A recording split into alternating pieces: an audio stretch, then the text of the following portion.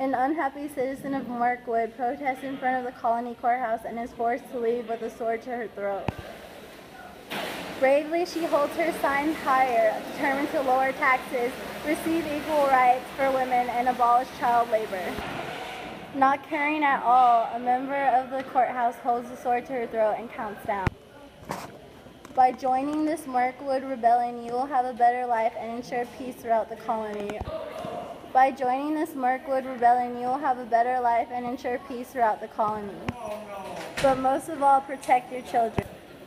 Save money, live better, Markwood Rebellion.